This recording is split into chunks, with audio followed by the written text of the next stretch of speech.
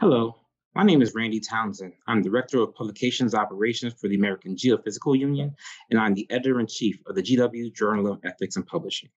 I've worked for AGU for nearly 15 years, and I've been managing their ethics program for about 9 years. Today, I'm going to share with you an excerpt of a presentation that I give to my editorial board members each year called Shit Happens. It's a brief reflection highlighting the significance of publishing ethics. In my role at AGU, I evaluate all allegations of misconduct, and I always end up with the phrase at the end of the day that you just can't make these things up. You see some of the weirdest scenarios that you could ever imagine, arguments, disagreements, misunderstandings, and I'm going to share with you one of those stories that I think was particularly challenging for me. Just for context, this is AGU by the number. We are the largest Earth and space science organization in the world. We have more than 60,000 members, and right now we have 22 peer-reviewed journals. We have across the world, we have nearly 700 editors and associate editors that oversee the various aspects of our peer review and are also responsible for the journals. In review, we have nearly 16,000 peer reviewers also across the world. But we do respond to members of the worldwide Earth and space science community. There's many more than 300,000 individuals that consider themselves part of the AGU community. So the story I'm going to share with you today is about two research groups and the failure of a gentleman's agreement. If you're not familiar, a gentleman's agreement is an informal agreement that's often entered into between two or more groups or individuals. It's not in writing. There's nothing formal about it.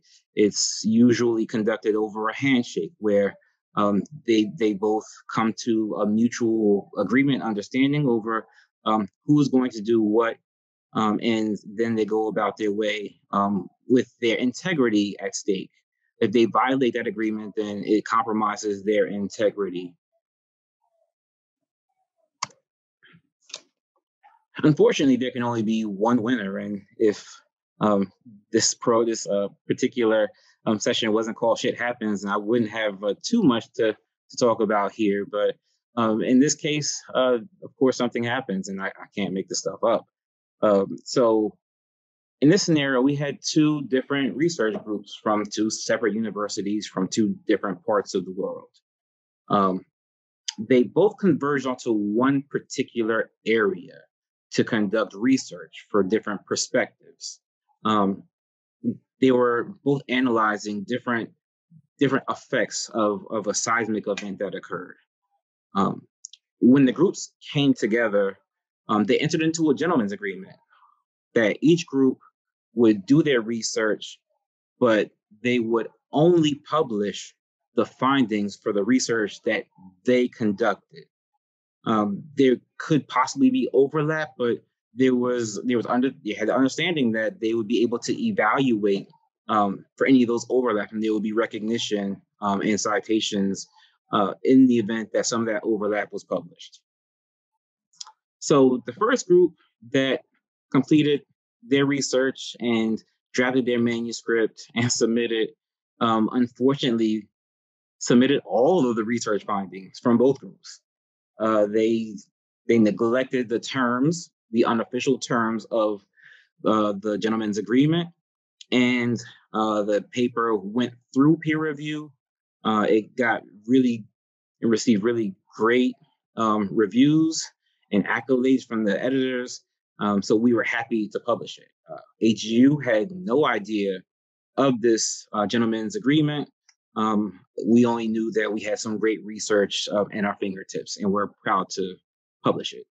The second group, unfortunately, happened to learn about this when they saw the published paper online and read through. And as you can imagine, we're very upset and distraught to see that they were scooped, and the agreement that they thought they were under was invalid or ignored, um, and trying to figure out what it was they could do from that, because they didn't have anything in writing. So that's when AGU got the call, and I received a message from some very, very angry researchers who were in the process of developing their own manuscript to submit to AGU. They explained to us the gentleman's agreement and the understanding. And when I asked for more information, because I need to legitimize the allegation, I need to see something that was real. There was no official document in place to clarify the rules and who was responsible for what part of the research. So in this case, and what I would usually do if there was a question about who owned the research or who had the rights to publish, I would go to the university, because they document this kind of information. Because we had two different universities, I contacted both universities' research integrity officers, and surprise, surprise, each university defended the claims of their own respective research groups. So there was no clear or obvious right or wrong. We were still at this impasse. But the authors of the paper that published, they didn't dispute the existence of the other research group. So that disclosure gave me something that we could work with. We can have a conversation with them and hear as much as we could from their perspective and see what we can do to rectify the situation. So we came to an agreement. We arrived at an agreement between the authors and the other authorship group that we would publish, we will correct the published record and remove the data and information that did not belong to that group. So the corrections that were being proposed were actually pretty significant. It took up a nice chunk of the manuscript, and it seemed as though we were moving in the right direction. So because we wanted to be fair to all bodies, we took those proposed corrections and we shared that with the other research group and said, well, this is what we're proposing, or the authors are proposing to edit, so that you are free and clear to submit your research. Unfortunately, this shit happens. And the research group was fuming because they considered that the proposed corrections were insufficient. So we took it back to the authors and said, you have to do more, you have to do better. And the authors got together and they went a little bit further and proposed even more corrections. Came back to the other research group. The other research group, still angry, not as angry, but still angry, said, no, that's still not enough. We have to do more. They have to do more.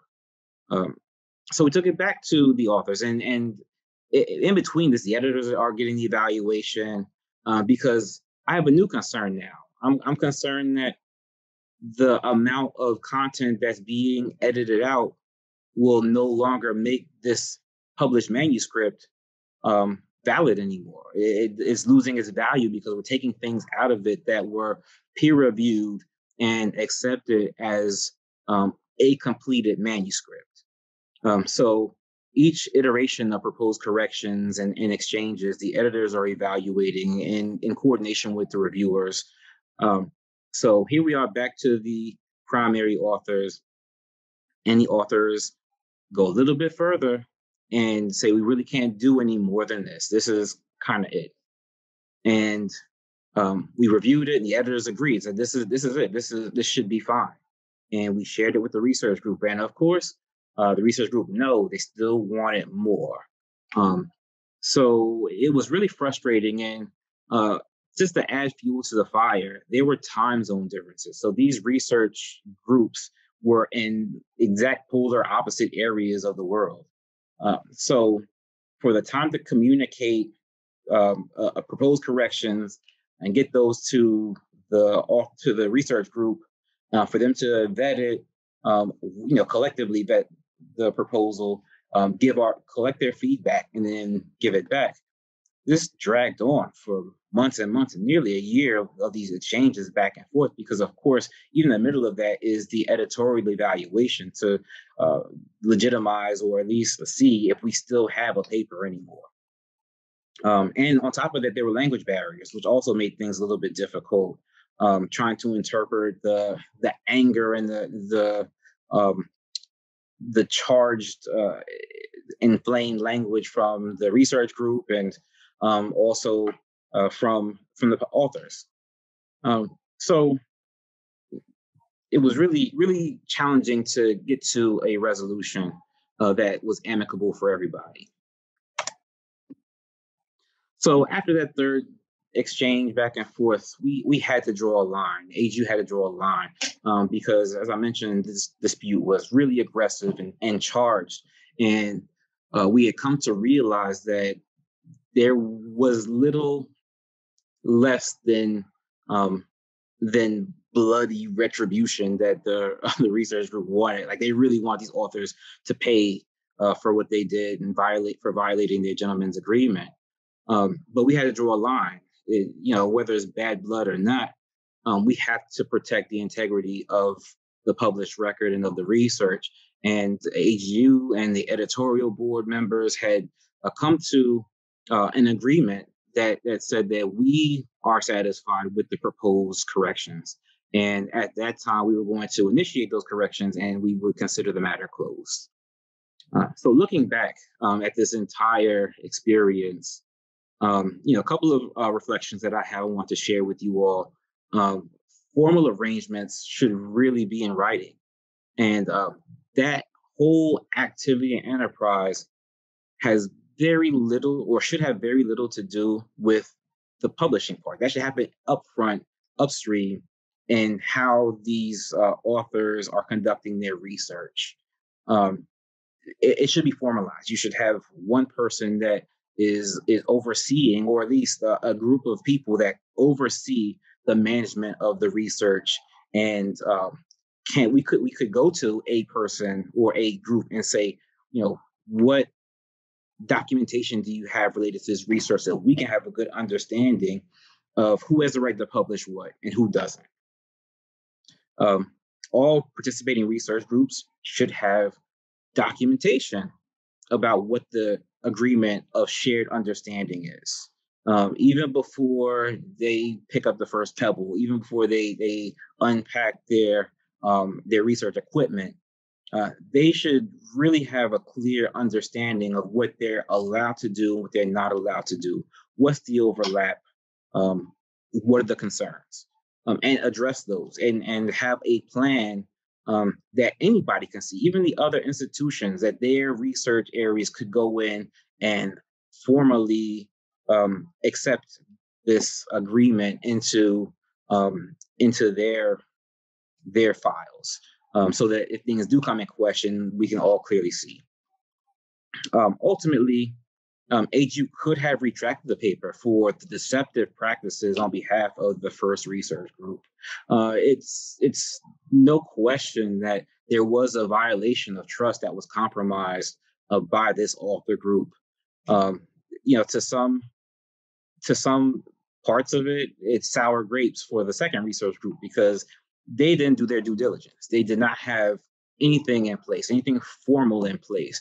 It was only through the honesty, and it's strange to say honesty from a group of people that I just said had used deceptive practices, but when we asked them, they admitted it. So there is that component of honesty that's also attached to this, and goes to the conventional wisdom that nobody is all good or all bad. There's parts of everything kind of mixed in. You have to pull it out to get to the bottom of things. So those authors were honest enough to admit that they had overreached, and they were also willing to work towards correcting the record so that it was more aligned with this agreement that this imaginary agreement that um, existed only in their minds.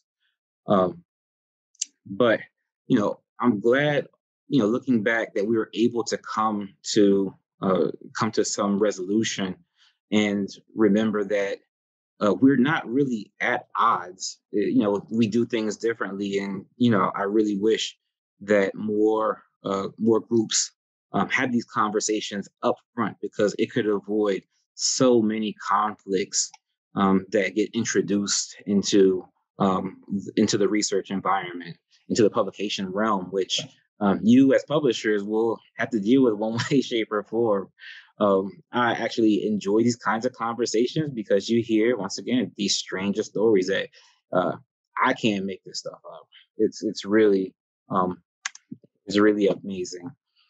So I will thank you for listening and for your time. Once again, I'm Randy Townsend, Director of Publications Operations at AGU and the Editor-in-Chief of the GW Journal of Ethics. If you have any questions about this, feel free to reach out to me. My email address and my Twitter handle are both here. I'm not as active on Twitter as others, but feel free. Thank you very much.